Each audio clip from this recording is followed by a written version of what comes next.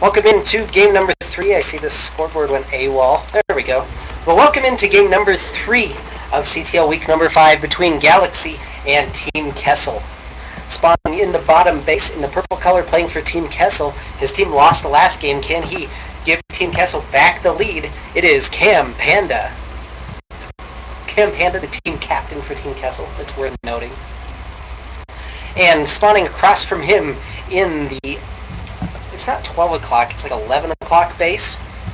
In the pink, they're playing for Galaxy and currently with the wrong race icon shown. I'll fix that in just a second. Going to give his team the first lead of the match. It is Ravenassassin. My scoreboarding is off today. There we go. Everything fixed now. This is GXL Antigua Shipyard. This is really easy for me to say. GXL Antigua Shipyard, forced cross positions, in case you're wondering. So these positions are the only ones that can spawn in. The only other difference between that and the ladder, blue bases right here, or blue minerals right here, and of course, the neutral supply depot. So these are things that may affect the game as we go later on. This is one of the only maps in the pool I actually like for Terran. Just going to throw that out there. Anyway, really great to have a talkative chat tonight. It's a lot of fun. Just to give a little bit of background information for people who might not know. Again, my screen name is Meristematic. I'm a senior biochemistry student at Colorado State University. I see a lot of the guys talking about football. Our team's been 3-9 the last 3 years. That's all 3 years that I've been here. But we beat CU my freshman year. And that's, I guess, all that really matters. At least we've got the one win in 3 years to tie it up. I know Sleepy Panda goes to UNC. That's just down the road, so I guess there's a little bit of a rivalry there. At least we have volleyball and basketball, I guess. That's always a bonus. I also, in addition to StarCraft, I also cast, I guess it's not really cast, I announce our team's ACHA hockey games, and I have the link for you guys later on if you really care, but that's more of a personal thing, and you get to know some really cool stuff, like my actual name, and how much of a nerd I am about hockey in addition to StarCraft. So anyway, kind of, at least a little bit different than the standard TVP to start off with. We've seen Ravenassassin has stolen his opponent's Vespene Geyser and stolen 4 of his Vespene gas, and now is furiously retreating. If you want to get rid of the maximum amount of resources from your opponent's base, you steal the gas geyser, you take some out of that, you go directly to the mineral patch next to it, steal some of those minerals, and then go back to the assimilator. If you're really interested in how you drain resources with a probe, you can't do too much about it. The really interesting thing to know from CamPanda is he actually has a gas geyser. This isn't going to be a 1-max fast expand, but instead something else entirely, and by something else entirely, I mean proxied factory. I hope this is a build that I actually like to do, which is proxy Hellions. It's something that I saw, I forget which pro player it was, but it was in the GSL. It doesn't look like, okay, it actually is going to be proxied Hellions. Beautiful. Unless he's going to just double up medevacs early, but it will be some proxied Hellions. This is actually a little bit of a problem. The Zealot and Stalker coming in. There's no use here at the front to defend, and this could do a lot of damage, this little poke. Very common poke that you see all the time. Again, there's only 2 Marines. He's actually focusing down the supply depot, which I don't like. And there, finally, the Stalker is starting to shoot at the Marines, targeting down the Zealot quickly, and that's not what you want to do. If you get in this position, SCVs do need to start repairing the supply depot, but this is doing quite a bit of damage. That Stalker does need to get out of there. That's 1 Marine for free, basically.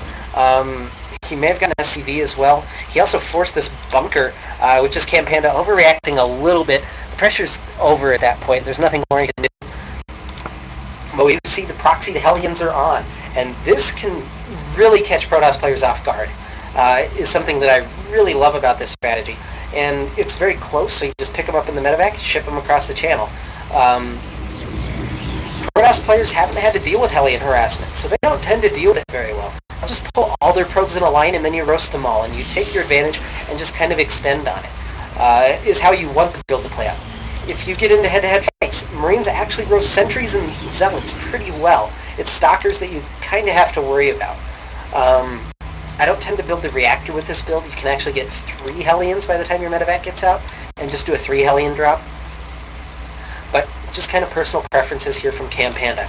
He's adding on more and more barracks, so he's going to follow up with probably an all-in of some sort. He's got 4 barracks up, building another factory as well. So it'll be a very strong bio follow-up to this.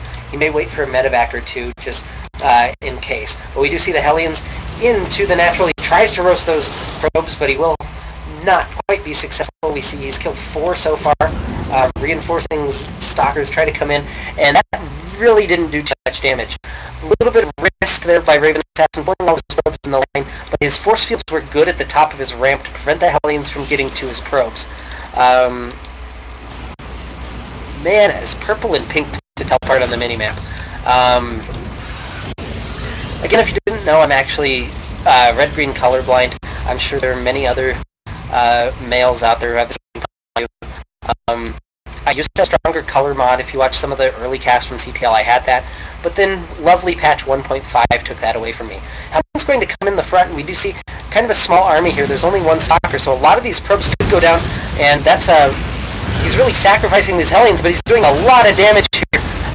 We'll have to see exactly how much damage that Hellion taken down. He got 9 more workers with that. 13 workers killed for 4 Hellions is a pretty good trade. The real issue now is that these production buildings are kind of stranded on the other side of the map.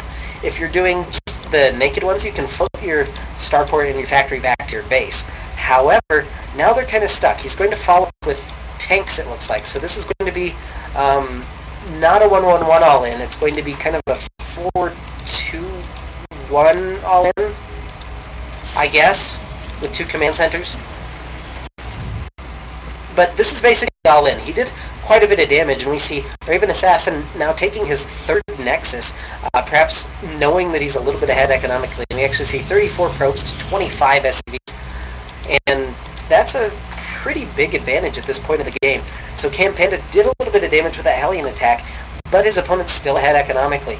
Despite his natural command center finishing up, he really... Oh, that's a really good spot on that observer. He might have spotted it while it was moving around and just had to wait for enough energy. But well done, picking off his opponent's observer. And if we actually look, army supply right now, 35 to 27, and I feel like he might have missed his opportunity by a little bit. If he follows up a little bit sooner after doing that economic damage, he's got a good chance, especially since his opponent took this 3rd base. He's got a little bit of a gap in that production. But now just kind of sitting back, macroing up, we see he's really supply blocked at a lot of crucial stages here. And all of a sudden, Ravenassassin definitely has a stake in this game.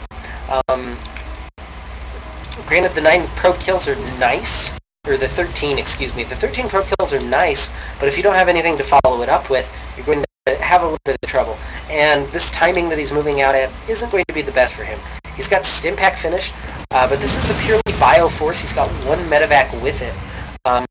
And it's going to be difficult. If he had these siege tanks, just 1 or 2 of them, all of a sudden this push has so much more power.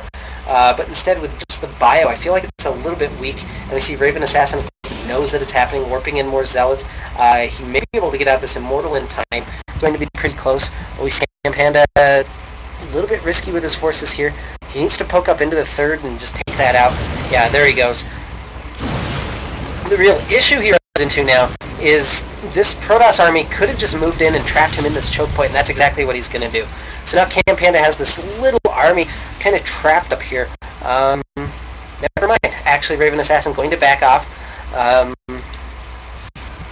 not too sure why. He had this little army trapped in, and I'd be more scared of this force than I am of this force. So I feel like Ravenassassin missed a little bit of an opportunity. He's getting supply blocked as well, just because that pylon in the Nexus got taken down. He immediately rebuilt it. Really wants to get up that production. You see, he's got 2 forges. He's got his Twilight Council researching charge, and everything looking like falling into line right now for Ravenassassin. CamPanda has no upgrades on his bio, has no upgrades on his tank, has only 1 medevac, and a lot of that tech that he's invested in just isn't there to help him out with this push. He's finally starting to saturate his natural. We see 47 probes to 28 SCVs. So all this was a cute opening for him, and definitely did a lot of good. The harm in not macroing behind the follow-up, just kind of catching up to him a little bit. And Ravenassassin, the longer he extends this game, the better. The scarier his army is going to get compared to his opponent. We see a couple of Archons warping in. He doesn't have Storm, he's not researching it yet. And that may be something to consider. Right now, the Protoss army has no AoE with it. He's relying a lot on straight-up power, which he has a lot of. 2 Immortals, 2 Archons is quite good. The sentries can help parse the army into sections, and there's only 1 medevac, which is important to note. These 2 siege tanks, though, enable a lot of space control for CamPanda, and this is going to be an interesting engagement. I would love to see Ravenassassin wait a little bit, but he does catch these tanks on siege. Force Field's not doing a whole lot of good there, but they do go down.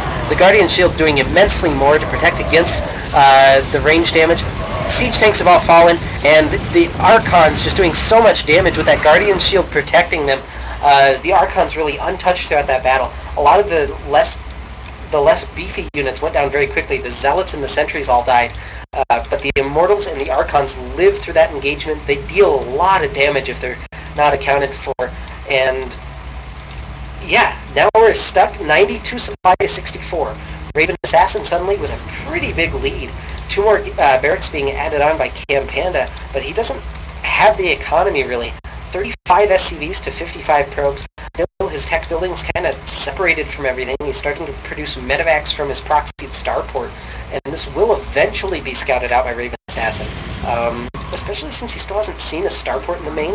The number of times he's gotten his observer in there, he should start worrying about where his opponent's starport is.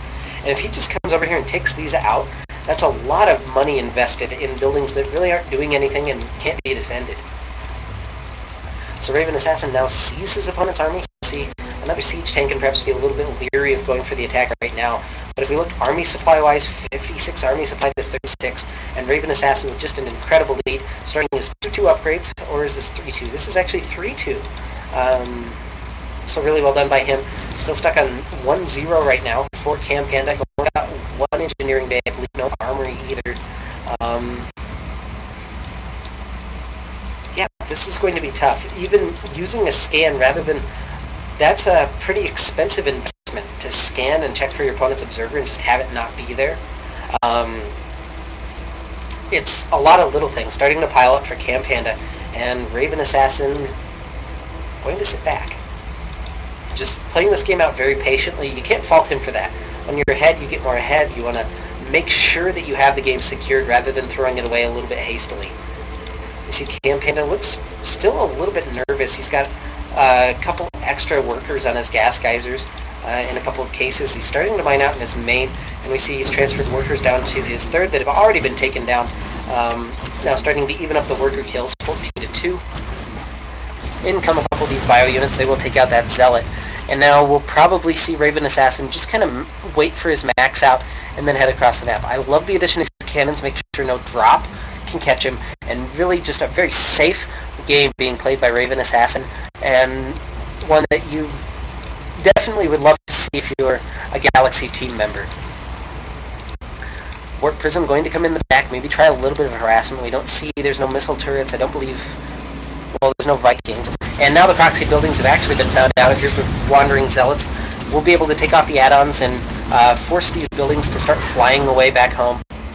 Third base has finally been restarted by CamPanda, so he'll have that eventually. And right now, Ravenassassin just in a gigantic lead, 170 supply to 123. There are these 2 siege tanks from CamPanda. If he can get up a couple more of those, the space control and the damage output from siege tanks can actually overcome quite a bit, even in this matchup, where they're not as common. The reason they're not as common is because Protoss units just don't clump up the way Terran and Zerg units do.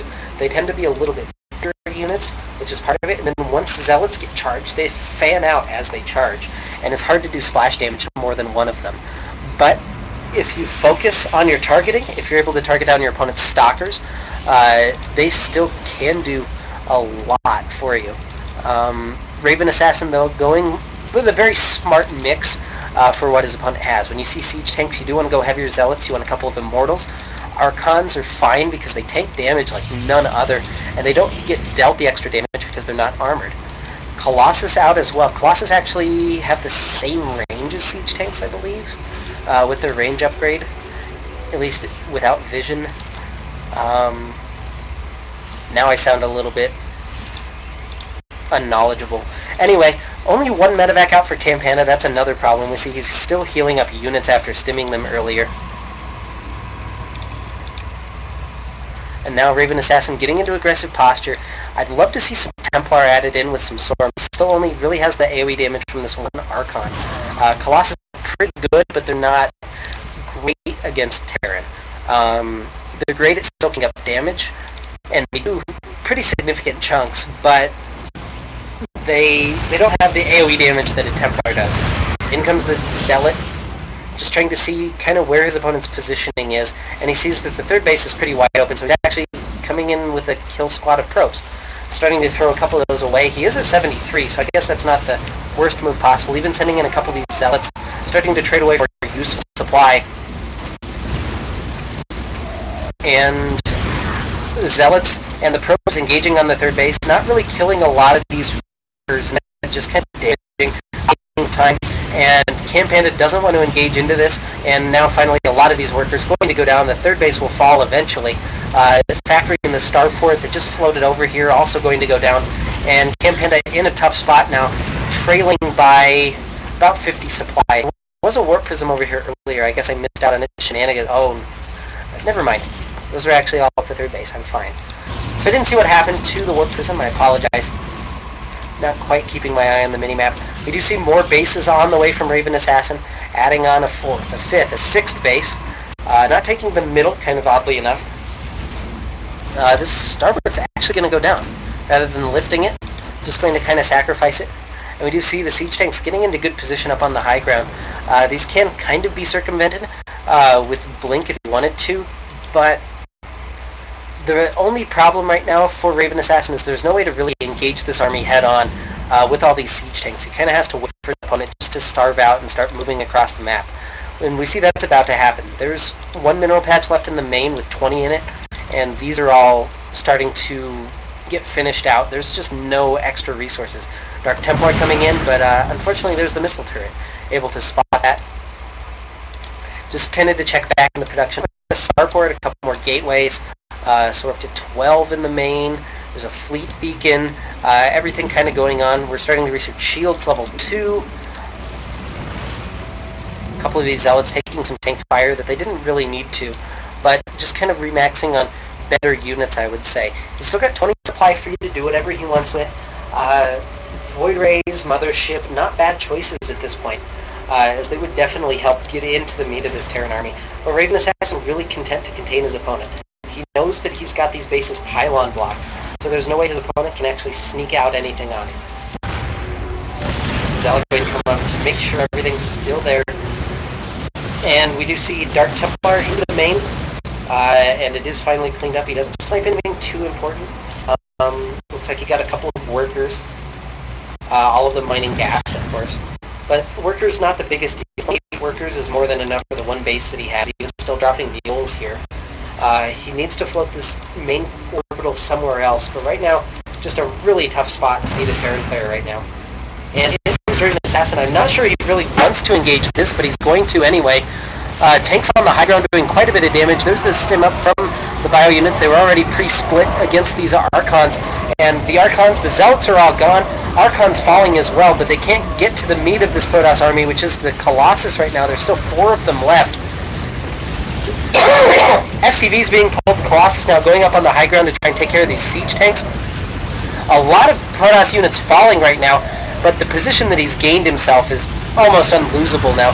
126 supply to 24, and units starting to move into the main base, starting to take out the natural, shooting down the rest of the army now. Looks like a Manor Mule dropped down by CamPanda. The one siege tank left alive, trying to take down a couple of stalkers with it, but that is going to go down.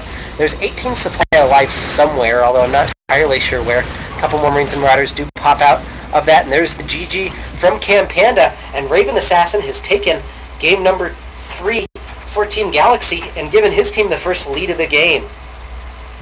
So a really well played game. I'd just like to say he played so safe. getting these cannons, getting this observer on patrol back here, making sure he didn't get dropped, making sure he didn't lose the game in any conventional means, and able just to sort of push in and reinforce his army nonstop. Really well played game by Ravenassassin, and Galaxy now up 2-1. We'll head into Platinum game number 1. It'll be game number 4.